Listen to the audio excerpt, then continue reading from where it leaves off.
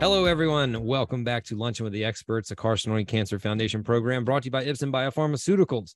My name is Rain Bennett. I am your host this week and every week, and I am a filmmaker and a writer, among a few other things. And I've been working with CCF for over 10 years now. It is 2022, getting close to the end of 2022, matter of fact. And I think it was 2010, maybe 2011, when I first started working with them. And in that span of time, we have created, folks, countless videos. I always try to put a number to it, and I am always unsuccessful. Maybe hundreds of videos if you include the program like you're watching today. We've created live video series like the one you're going to watch today. We've created patient-centric documentaries, treatment-based videos, conference videos, all sorts of videos, but all with the same singular mission, and that is to educate people and spread awareness about neuroendocrine tumors. That is what we are here to do today. Now, you may notice that it is about an hour behind our typical schedule. Put out a couple of announcements. So for those that saw that, I'm glad that you are here and joining us. For anyone that didn't, or for those who couldn't make it, if they reserved that time, just know that you'll always be able to watch this show on replay and hopefully still get a lot of value out of it. So if anyone isn't able to make it, let them know that the show is still happening and that we will repost it. It'll be here on the Facebook page for them, and starting next week, it'll be on YouTube as well. Before we get started, we always want to thank our sponsors, Ipsen Biopharmaceuticals. Without their help, we couldn't do the show. And we have this disclaimer from them, and that is that the opinions expressed by the guest presenter today, as well as the questions asked by you all, the audience at home, haven't been created or suggested by sponsors of Luncheon with the Experts, and CCF doesn't endorse or promote any of the views, opinions, or information provided in the presentation. Audience members should not rely solely on the opinions or information expressed by the guests and should seek guidance and direction from their own medical advisors regarding any choices they make about their health or treatments. Okay, it's a lot of words, but really that last line is the takeaway. We don't know your specific case. So we're going to give you some good general advice, some good answers to your questions, hopefully, but by all means, take that advice and those answers back to your home team, which does know your specific case, and make the best plan and path forward for you. Because I am not a medical expert, but one thing I have undoubtedly learned in the past 10 years of working alongside this disease is that each case of this disease is unique, and therefore each plan and path forward is as well. Okay, today I am very excited to welcome back to the show Dr. Matthew Kulke. Dr. Kulke, how are you? I'm doing very well. Thanks for having me today. Absolutely. Appreciate you being flexible and still being able to make it today. I know that people do as well. We've got some great numbers already. For those that didn't see you first time, might not be familiar with your work, tell me a little bit about what you do and where you work and the role that you fill in this neuroendocrine tumor community. Absolutely. So my current job, I'm the Chief of Hematology Oncology at Boston University and Boston Medical Center.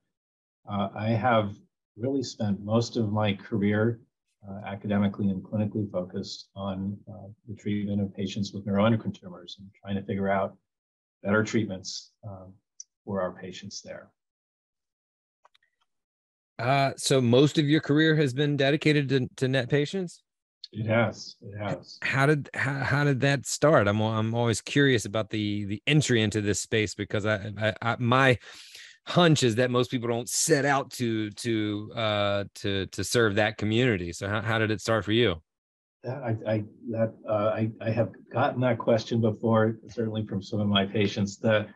While I would love to say, I always wanted to be a neuroendocrine tumor expert, I can't really say that. Right. It actually happened by accident in some ways. During my training, there was a patient that I had, and they had neuroendocrine tumor, and at that time it was a conundrum. No one quite knew how to treat them and what the best treatment was. I ended up giving as we do in medicine, a patient presentation to my colleagues.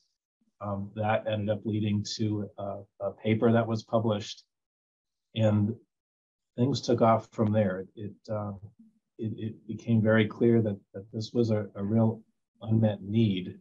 It was an area that needed new treatments, needed people who had experience in terms of what to do. So it was a really exciting opportunity, certainly for me, to be able to make a contribution in this area, and obviously led to many years of work. Yeah, I've heard similar sentiments shared, is that either the challenge of this disease is kind of compelling to someone, or like you said, the opportunity to really have an impact, it sounds like. So I'm glad to hear that. So folks, Dr. Kulke has quite a bit of experience with this disease specifically, as he just let you know. So go ahead and start sending in your questions. We're going to try to get to as many of them as possible today. Inevitably, we don't get to them all because we have so many. It's kind of a good problem as far as I see it, because it's the engine, the fuel that keeps the show going. We come back every week so that we can answer your questions. But if we don't get to your question, I urge you to follow up either with us. You can visit the website right behind me, carcinoid.org, or here on the Facebook page. If you are new to the show, if you are new to this journey, I want to say welcome. I'm glad you found us. And the value of this show, the one you're going to watch today, is really twofold as I see it. The information and the knowledge you're going to get from our guest, Dr. Kulke, but also the camaraderie, the community, the shared experiences and shared stories of other NET patients, of other people in the audience. So you can see people are commenting and telling us where they're signing on from. I encourage you to embrace this community, reach out, introduce yourself, connect with them. They will embrace you back. And it's an incredibly supportive community. And you see it reflected here in the comments section of the Facebook Live, but it also exists in real life. And so I encourage you to reach out to these people, because I see it every week. I see it every week that how much people help each other. So go ahead and start sending in your questions, and we are going to start taking them very soon. A couple of tips right before we get started to help you formulate your questions in the best way or the best manner to get them answered. Try not to be too case specific. I've kind of alluded to that already. Putting in all of your nuanced information and your specific case information doesn't necessarily help us get that question answered. It's too dense. It's too much. Asking a bunch of questions in one text block is really hard to read as well. So think about it in short, little generic chunks. And I know that a lot of us are struggling with many parts, many aspects of this disease. And I want to try to get to as many of those questions as possible, but it's really easier for me to get those questions answered if you just ask them in little generic chunks. And then as you have other ones, continue to ask it. There is no limit for how many questions you can ask. And a lot of our guests ask many throughout the show and get many answered. So that will help me help you. And then finally, if you see someone, you guys do a great job of this every week. If you see a question in the sidebar that you also have, or that you're interested in the answer to, you can like it. There's a little button right below the comment that you can like it, love it, any of the emotions Facebook allows you to use. They all work the same way for me, and that is to effectively upvote that question. If I see 8 people have the same question, I'm going to make sure to get that across to our guest today. So that helps a lot as well. Okay. First question coming in, Dr. Kulke, from Cecile. Why does my husband's chromogranin A levels go up? Why do they go up while on chemo? He's been on for about 3 months now. Any correlation there? Chromogranin A is it's a interesting topic here. So we can take a bit of a step back in terms of cancer generally, and the big thing has been actually for a while is to find what we call biomarkers, markers in the blood that will tell us early on if a treatment is working or not. And for some cancers, there are some great biomarkers, and they correlate really well. For neuroendocrine tumors, it's been a real challenge finding a biomarker that is really accurate 100% of the time. Chromogranin is probably the most commonly used and remains actually one of the best ones we still have. That being said, it is not perfect. There's a lot of other things that can make chromogranin go up. One of the common ones, for example, is if you're on a proton pump inhibitor for acid indigestion or ulcers, that'll make the chromogranin level go up. So it's not perfect. We get chromogranin, we take a look at it, but it doesn't always give the whole story. And at the end of the day, it's really how you're feeling and perhaps what the scans are showing in terms of what the tumors are doing. Got it. Thank you. Let me know if you have any other questions about that. If there's any questions that pop up or follow-up questions from your question, please let us know, and give me a little bit of context as you write your second question.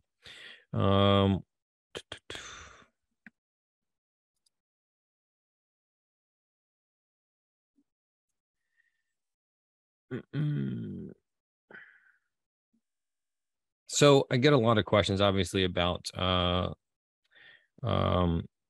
this. Greg says, is a common side effect of sandostatin 30 milligrams LAR is a common side effect fatigue? I would say usually not. Fatigue is tough. There's so many different things that can cause it. And that includes having a carcinoid tumor itself, as well as many other types of tumors. The sandostatin or all of the somatostatin analogs in general can have some side effects. Sometimes it can cause some abdominal cramping. There may even be some rare indirect side effects that could be associated with fatigue. It can change your heart rate sometimes. We look at thyroid function. So I guess my answer there would be, it's not so much a direct side effect, but there may be some other things to check that could be causing that fatigue, and it would be worth looking at those potential causes. Got it. Thank you. Next question from Eric.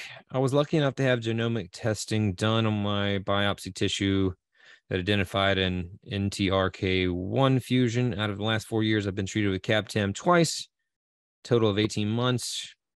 The question is, do you routinely order genomic testing for your grade 2 and grade 3 well-differentiated NET patients to give 3 in 1,000 patients the opportunity to have another option for treatment, possibly prolonging their lives by the amount of time on these treatments?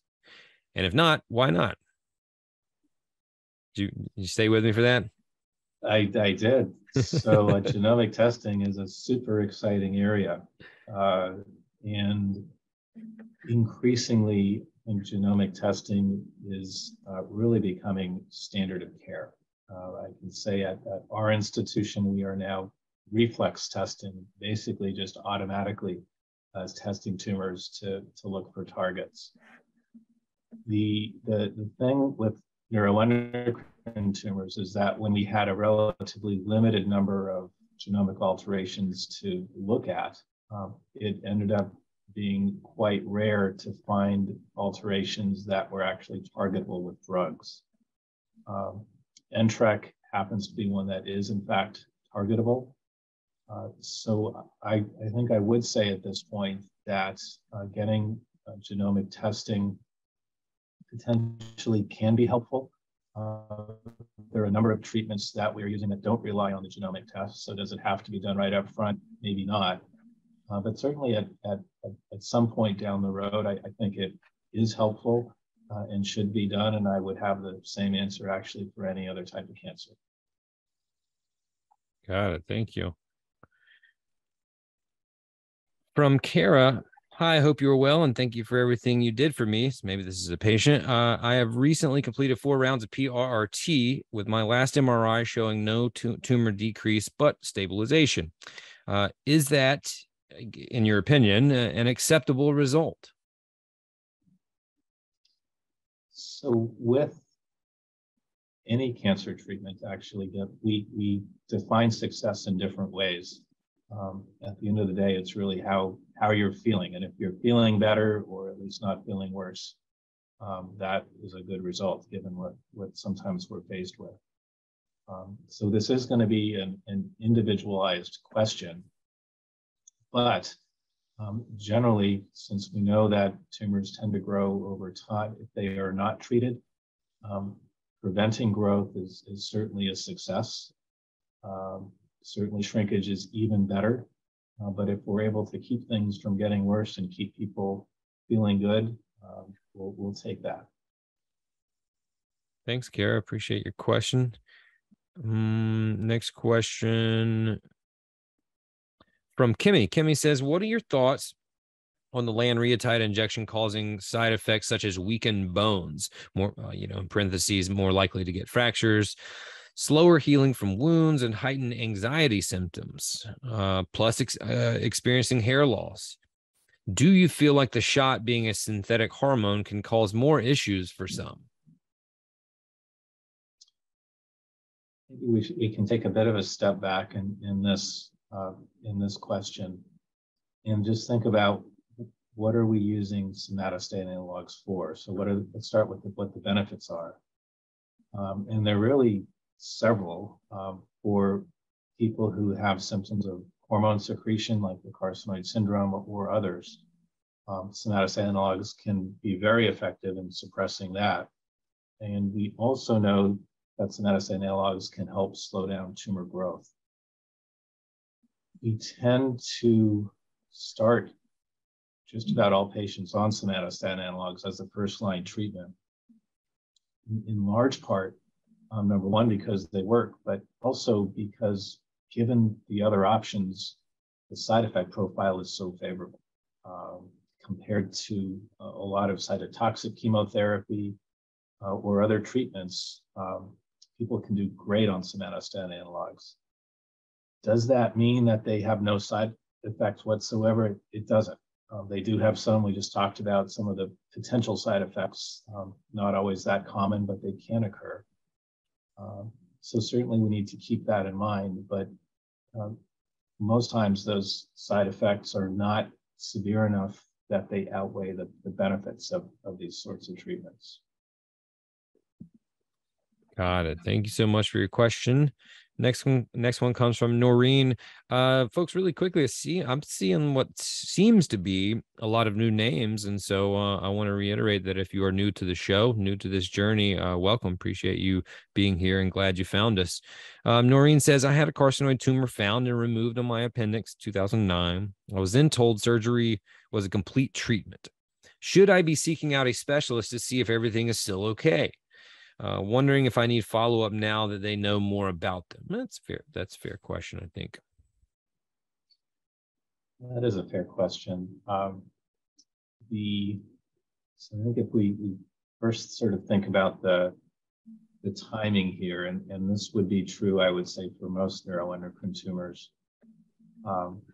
In terms of the duration of follow-up, how long you should be followed after surgery to check for recurrence, it's actually an open question. For most other cancers, there's this 5-year cutoff. After 5 years, you don't have to worry about it anymore. Mm-hmm. And because neuroendocrine tumors often grow so slowly, which is actually a good thing, we not uncommonly will follow folks at least 10 years, and just to be sure things are okay.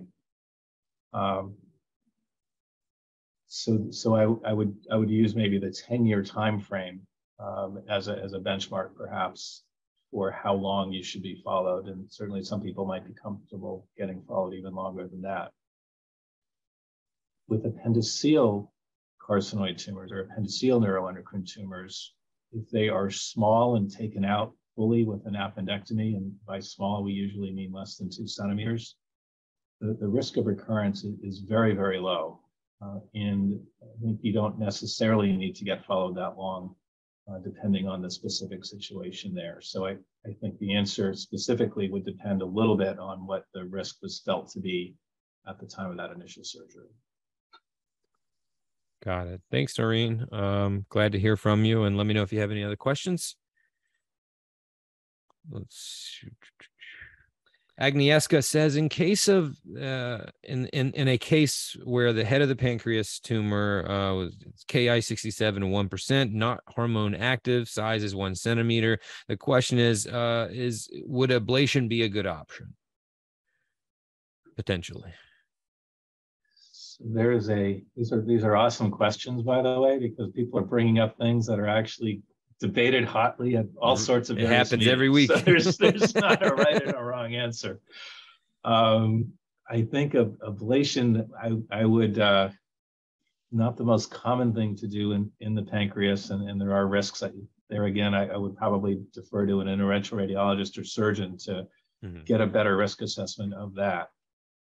However, the question, and this comes up all the time with small pancreatic neuroendocrine tumors, the general teaching or thought here is that if they are low grade, as this one is, and they are small, and 2-centimeter cutoff is one that's used pretty commonly, in some cases, you might just be able to follow that.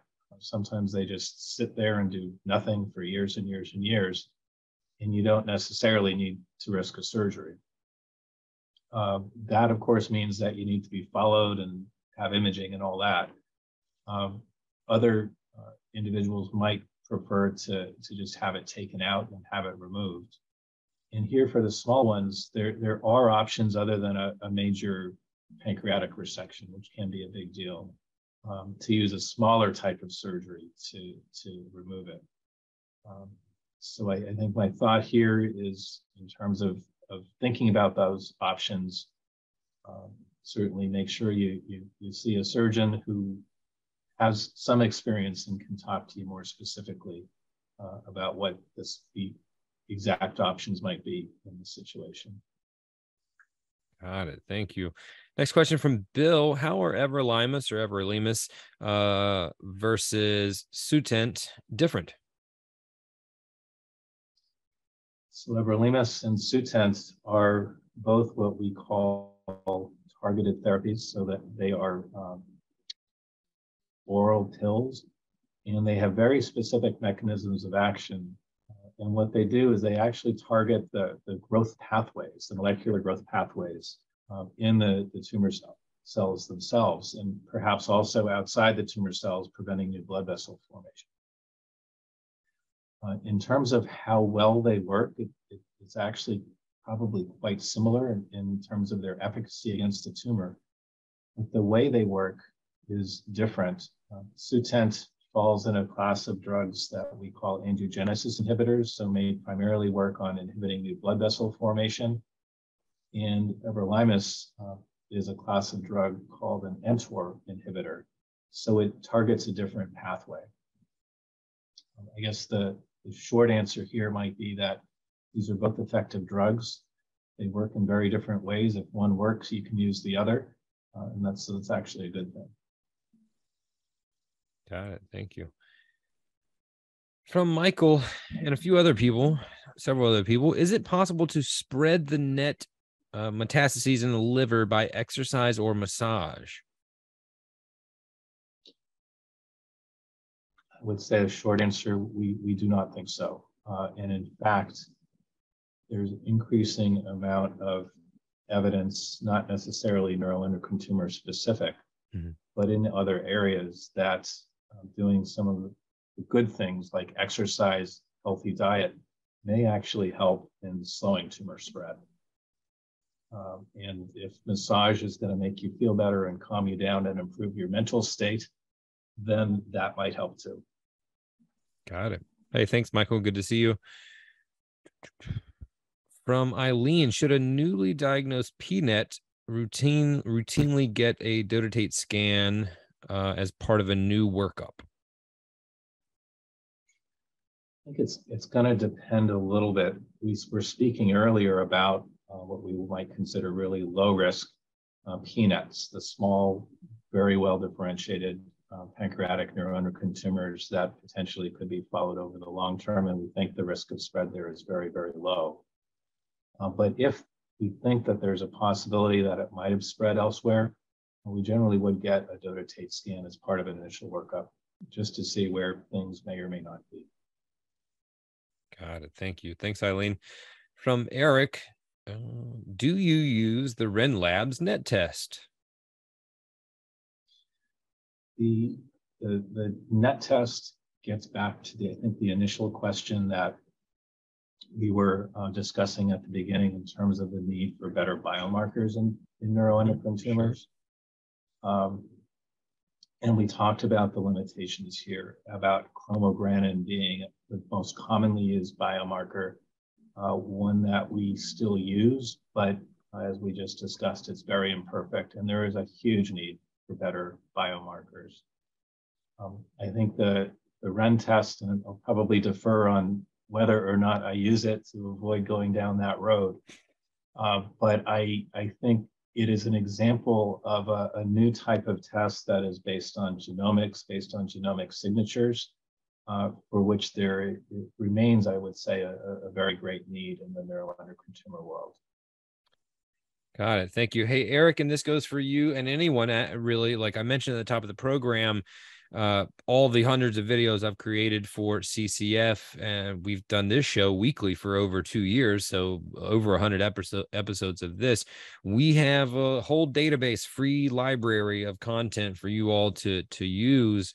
And specifically in this show, basically any topic we've touched on at some point, but in this show, the very first episode, this was July of 2020, July 9th, 7th or 9th, we had on Dr. Maudlin, who created the NET test. So if you want, we get questions about this pretty frequently. So if you want specific information on that, literally you can just scroll back to the beginning on YouTube and on Facebook. We have these videos broken down into playlists, so you can go to the Luncheon with the Experts playlist, go all the way back to the first one, and that's going to be Dr. Maudlin, and you can watch that and you'll have all the information that you can need on that in general. And I am certainly not speaking like my opinion, because I this is not my world, but from the experience of hosting the show and asking people like Dr. Kulke about the NET test, it seems to be a shared consensus that people want a little bit more information on it. It's still relatively new. There's some exciting things about it, but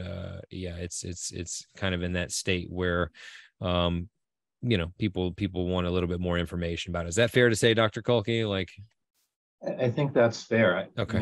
The idea here is really exciting, and it's definitely the direction that a lot of these new biomarkers are going. Where exactly it fits in terms of the standard care, I think probably remains open to debate today. Yep.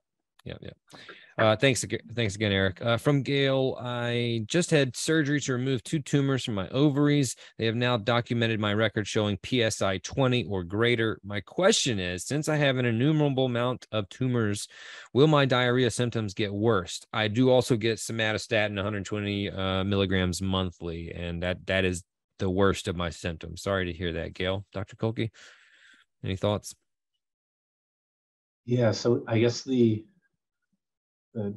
probably need a little bit more specific information about this particular case to comment on whether or not somatostatin analogs are going to help, whether the tumors are causing the diarrhea, because there's so many different aspects to this. What I might say here is that the ovary is not the most common spot for neuroendocrine tumors to occur. They absolutely can, but just being sure it is what we're calling it, because there are other types of cancer that can also arise in the ovary. And even in the neuroendocrine tumor sphere, you can have very low-grade, well-differentiated, slow-growing tumors, and you can also have very aggressive tumors. And the treatments are going to completely differ depending on what that is. So looking closely at the pathology and just being sure it is what we think it is would be important. Got it. Hey, thanks, Gail. And I'm not sure if you've been here in the show before, but your name doesn't look super familiar to me. So if it is your first time, welcome. And let me know if you have any other questions. We'd be happy to take them. Question from Judy. If you don't have somatostatin receptors or sandostatin, well, I was correct. I think, yes, she says sandostatin. How does that affect treatment options? How limited is it? And just for a little bit of context, it's a lung primary, stage 4 on the second line of treatment. Yeah, so the discussion here perhaps even gets back. We talked a lot about somatostatin analogs at the beginning, and how we really like to use them as our first line treatment because of the benefits both with hormone secretion and in terms of slowing tumor growth. The challenge does come, as in this situation, about 10% of the time, neuroendocrine tumors don't have receptors for the somatostatin analogs. So does it reduce the number of treatment options? It does.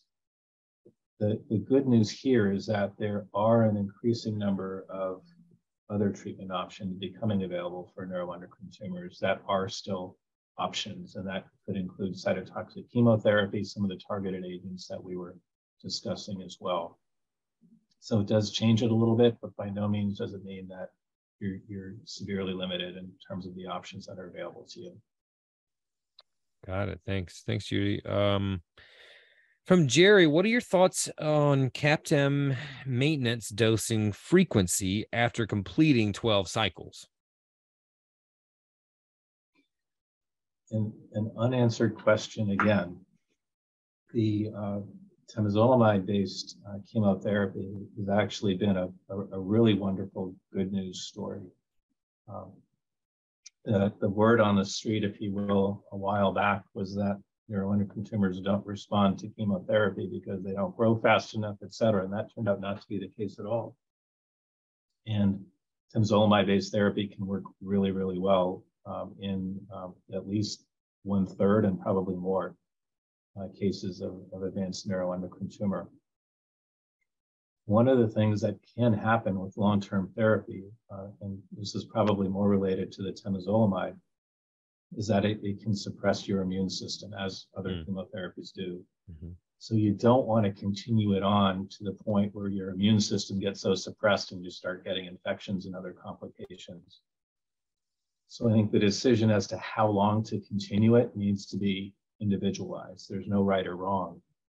But if you are going to continue it, be sure that you're at least aware and monitoring for some of these longer term side effects that really can be associated with particularly temozolomide. Got it. Thanks so much for your question. Next one comes from our friend Tom. Tom says someone in our Wisconsin group was diagnosed locally with skin nets, and none of us had ever heard of skin nets. And she went to Kentucky for a follow-up. What is known about skin nets, if anything? The skin nets, and I am wondering here because there is a type of neuroendocrine tumor that starts in the skin called Merkel cell carcinoma. It falls in many ways in a very different category. So I would just check if in fact this is Merkel cell carcinoma, treat it. And that's, again, it's sort of a different basket, and there are specific treatments available for that. The other possibility, and this happens sometimes as well, is neuroendocrine tumors can metastasize to the skin. Not particularly common, but if that's the situation, then you would treat it as any other neuroendocrine tumor. Got it. Hey, Tom, if you're still there, let us know if you have any other clarification on that. From Perry, follow up on a previous question. What is the next treatment, potential next treatment, if PRRT begins to show that it has stopped working or helping? This really depends on what the other prior treatments have been. I'm going to assume that somatostatin analogs, not the PRRT, is already on board. And it'll depend a little bit on whether it's a pancreatic neuroendocrine tumor or other GI neuroendocrine tumor.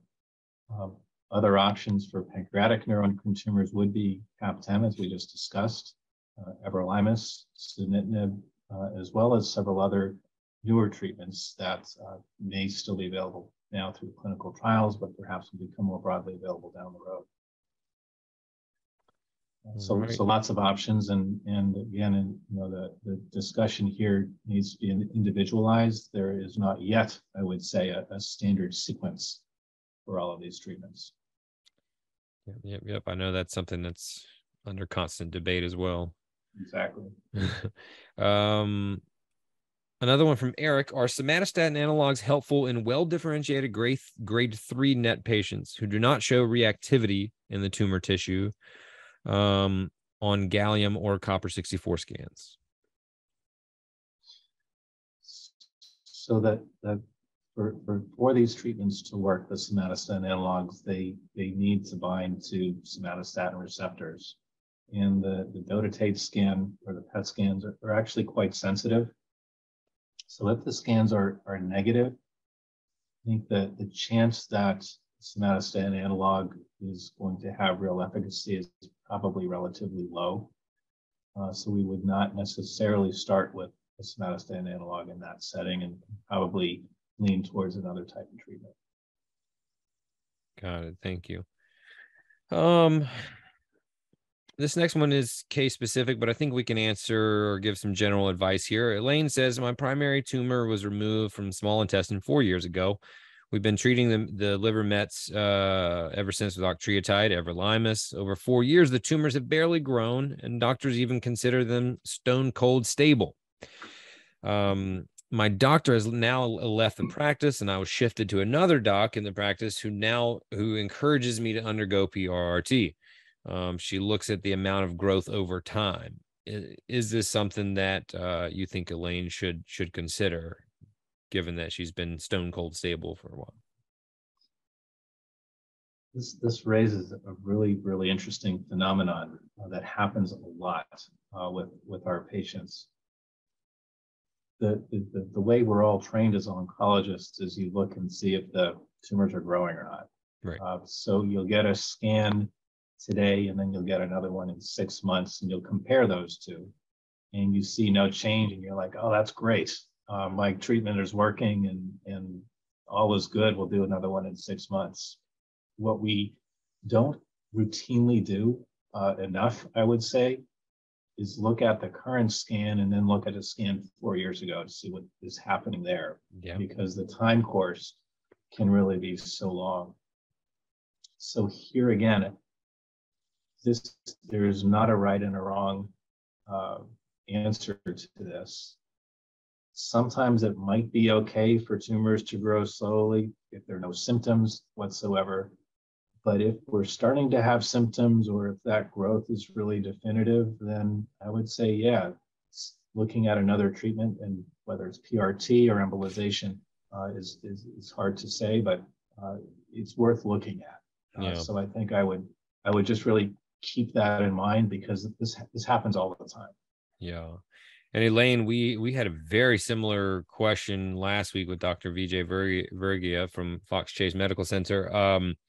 And the same kind of sentiment was shared, is since it's a slow growing disease, it really has to be looked at over time like that, and not just a couple of scans. So yeah, I think that's a great point. I appreciate your question.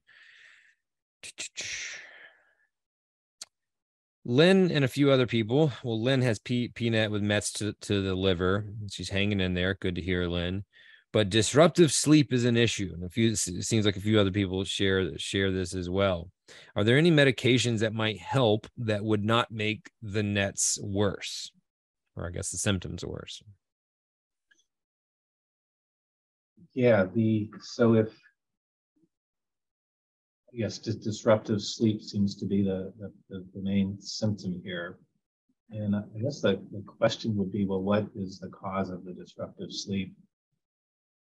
There are obviously many potential causes. If it is pain or discomfort, certainly pain medication can help.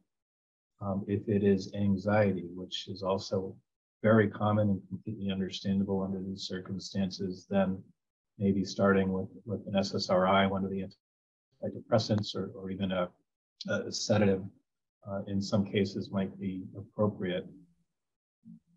You could even look at more natural type medications. Melatonin, for example, can be beneficial for some people. So open to all of those things. I think I would say every single one of those possibilities I mentioned should be absolutely fine and should not have any adverse impact on the neuroendocrine growth whatsoever. Great, good to hear. Hope that helps, Lynn. From Jennifer, can you have facial flushing for other causes if you're currently NED, non-functional lung primary removed? A few other people interested in this as well. Yeah, the answer is yes. And let me clarify. If there is really no tumor, and that may very well be the case here, it wouldn't be the tumor causing the facial flushing. There are lots of other reasons to have facial flushing. One that is brought up sometimes, and unfortunately, actually sometimes mistaken or causes people to miss neuroendocrine tumors, would be menopause type symptoms. But there are lots of other reasons for flushing that are not tumor related. Even a condition called autonomic neuropathy, which is nerve related. So the fact that there's flushing does not necessarily mean that there is a neuroendocrine tumor there, as long as you've checked and done the appropriate scans, et cetera. Got it. Thank you. From Mary, I had a net resection in 2011, and I've had very slow growing nodule in the lung, which may be a net. The nodule is in a difficult spot and would require losing part of the lung. And there's no elevated markers. If the nodule is actually a net, how dangerous is it to wait and watch? And also, at what point must it be removed?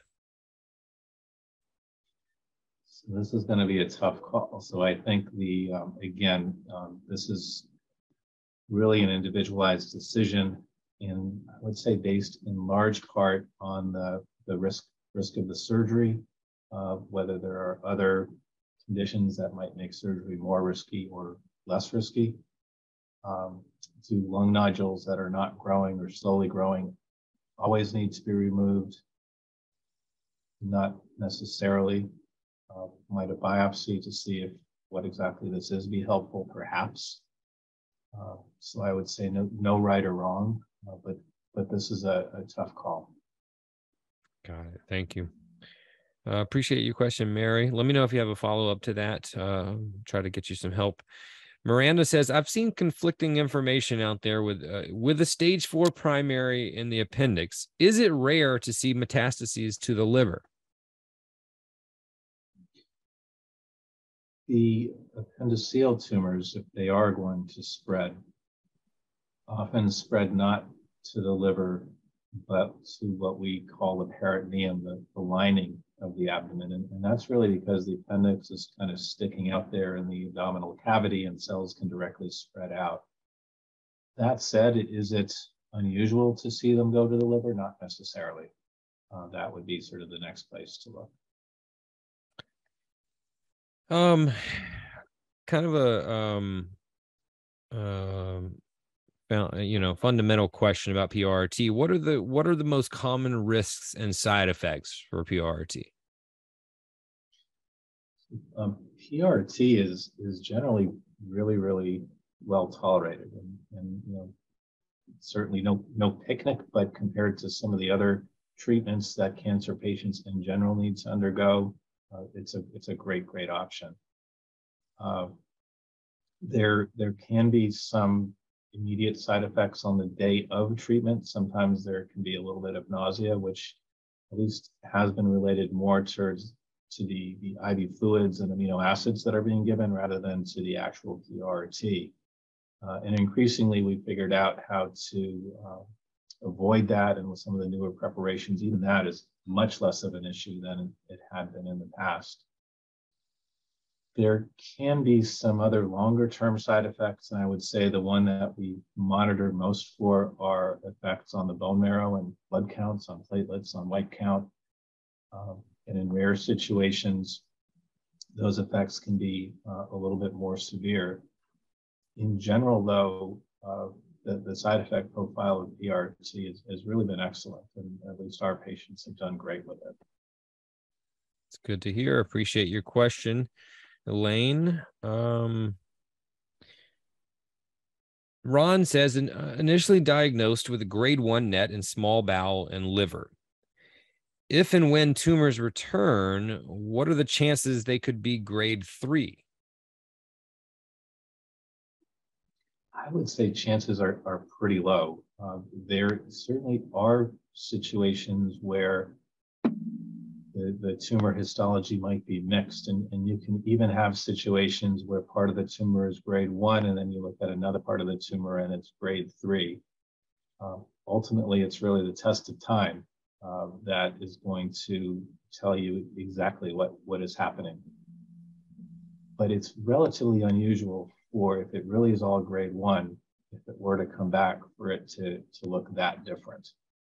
Generally, what you get at the beginning is pretty similar to what you get if and when it comes back. I'd say hopefully it doesn't come back in this situation. Got it. Thank you. Folks, we have just a little bit more than 10 minutes left with Dr. Kulke, so keep sending those questions in. We're going to do our best to get to as many of them as possible. From Bill, is Keytruda being used for NET or NEC? So Keytruda is immunotherapy, so the really hot, exciting, not even so new anymore cancer treatment that I would really say has revolutionized the treatment of lots and lots of different cancers. For neuroendocrine tumors, what we know so far is that the checkpoint inhibitors immunotherapy can be helpful for the aggressive, sort of poorly differentiated neuroendocrine carcinomas.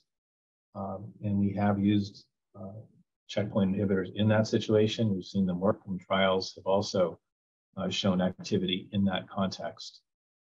The harder question right now, and the open question, is how these types of treatments might be helpful for the lower grade, slower growing neuroendocrine tumors. And that's an area where there are still clinical trials ongoing.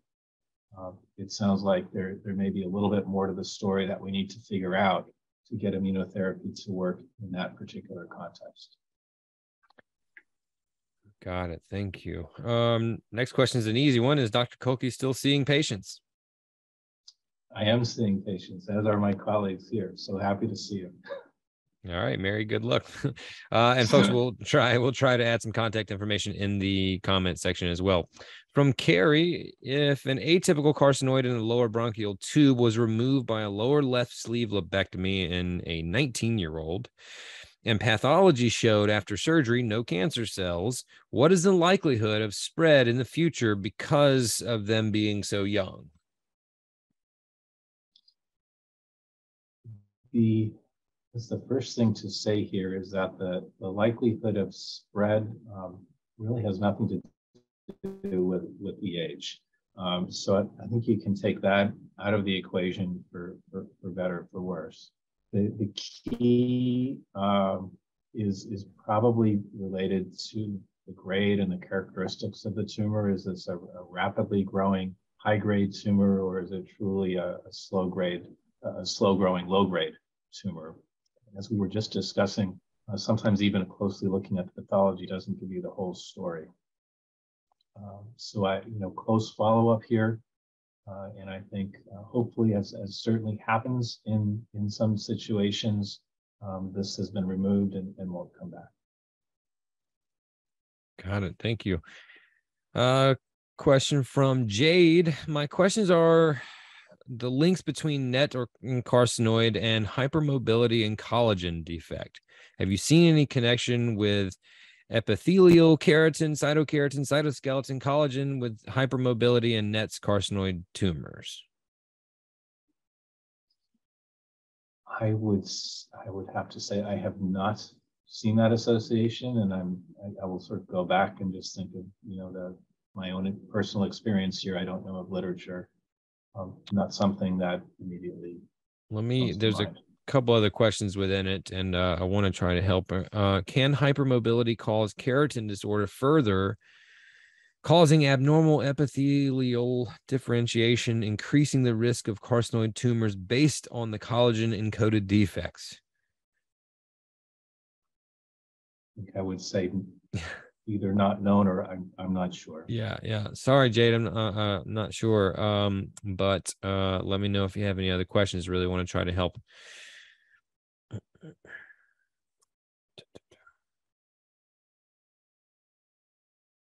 We just, we talked a little bit about Lynn chimed back in and about the any sleep medication that might help, and it was because of anxiety. And I've had someone else chime in too about what you might recommend for anxiety.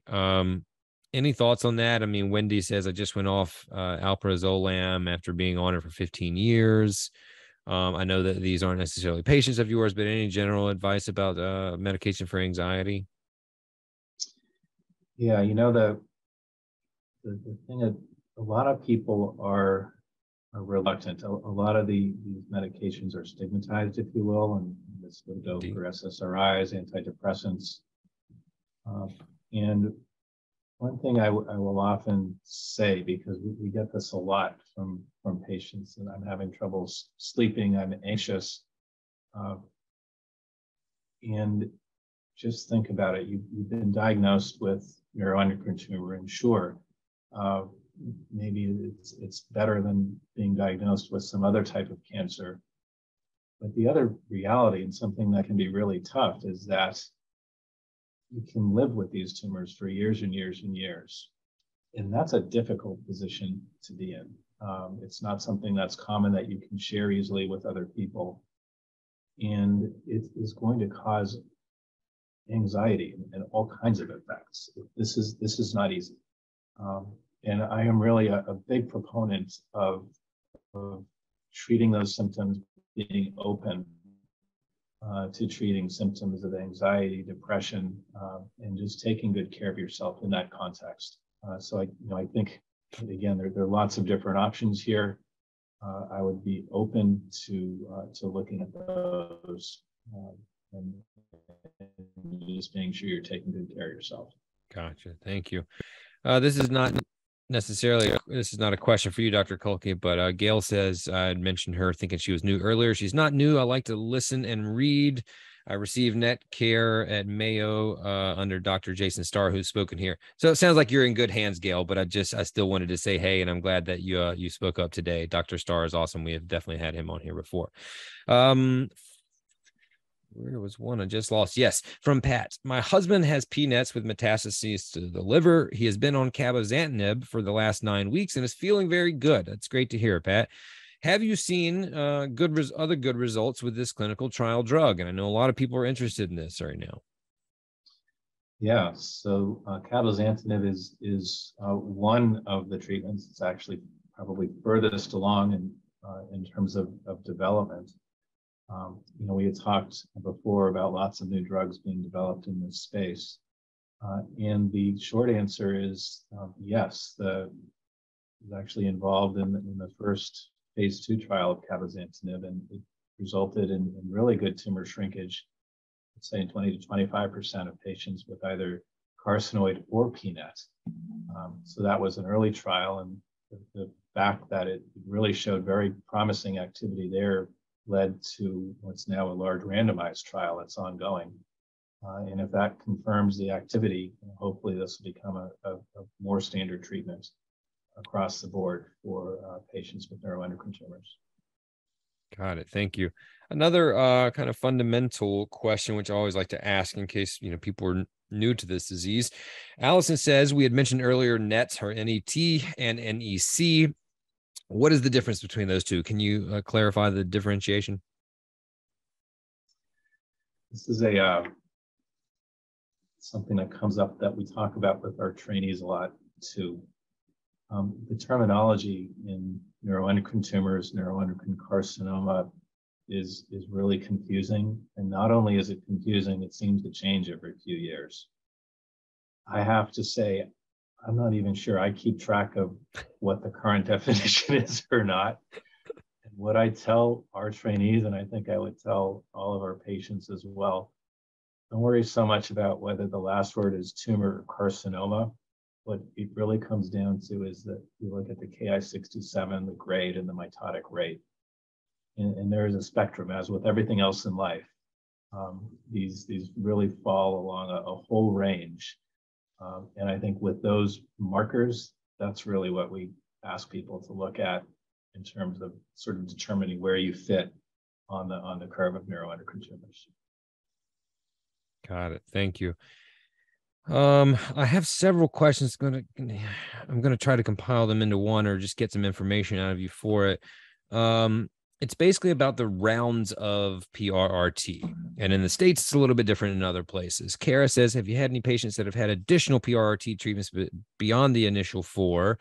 And then Jennifer says, what are the US standards? I've seen variations of up to 5 and 6 treatments in one session. In Europe, it's more common to do 4 sessions of 4. So we can talk a little bit about the standardization but then also, is it helpful? Is there anything that's shown it's helpful to continue it after that? Like what do you think about any of that? Yeah, really an open question as well. I think I could say a few things there. So yeah, the standard approach here in the States and what's been FDA approved, and that relates to insurance coverage, is the 4 rounds of PRT. And by the end of 4 rounds, most people are probably ready to take a break, and that's probably fine. The question is, can further PRT down the road potentially be helpful? I think the answer there is yes. And as you mentioned here, they've been doing that in Europe for a while. Exactly the approach and dose is probably still being worked out. So I would say this is still a bit of an open question. It probably can be helpful. I think in certain situations it absolutely has been helpful. Do we all know exactly the best way to do that and where to draw the line? Still an open question there. Got it. Thank you so much, folks. I think let's see if there's another question yet left. Well, I'll give you one from me that I always like to ask at the end of the episodes. For a first-time patient, we've talked about a lot of different aspects of this disease today, and I know for a lot of people it can be confusing. Even back to the last question about NEC and NET. If someone was recently diagnosed last week, this week, whatever, what's the first bit of advice that you would give them to give themselves the best chance to approach this in the correct manner? Like for that person who's scared, confused, what do you tell them? The first thing I usually tell people, and that sort of relates to the terminology here, we all talk about neuroendocrine tumors now. In the past, we called a lot of these carcinoids. And if you look at the history of carcinoid, why is it called carcinoid? It's actually called carcinoid based on the term carcinoma, which is cancer. And it was called carcinoid because, yeah, it's cancer, but it's like cancer. It's carcinoid. It's not carcinoma. So in many cases, it falls in this gray area. And that is what can be really challenging when you first get the diagnosis. How do you think about it? So the message here is this really can be different from other cancers. It is the kind of condition, if you will, that you can live with for years and years and years and live very, very well. And that is sort of the goal of treatment. The other message, it can be hard sometimes to find information, but there really are a lot of treatments available. You don't have to get every single treatment at once. You can sequence them over time. The other hard thing to get your head around. So I think there is room for optimism here. The important thing that we tell everyone is it's not so much the exact treatment or what sequence you get the treatment in. The most important thing is just be sure you have access to these treatments and are getting access to everything that really is available out there and all the things that are coming down the line. Which seems to be quite a bit. It's a lot of activity going on right now. So right. It's exciting times. Folks, that is our hour today. Thank you for being patient with us and sticking around. For those that could, Alicia says, thank you, Dr. Kulke. I am very impressed, as we all are, sir. I appreciate you spending some time with us today and sharing your insights, your wisdom, your knowledge, your experience. Thanks so much for being back on the show. Great. Thank you so much for having me, and thank you to all of you out there. It's a real pleasure. Absolutely. Thank you to all of you indeed. And we hope this program helped answer some of your questions. I'll reiterate one more time. You can reach out to ccf@carcinoid.org or here on the Facebook page if you have follow-up questions. Thanks again to our presenting sponsor, Ipsen Biopharmaceuticals. Without their support, we couldn't do the show. Finally, my name is Rain Bennett. I have been your host. Thank you for watching, and please join us next time on Luncheon with the Experts. Stay healthy, stay safe, everyone.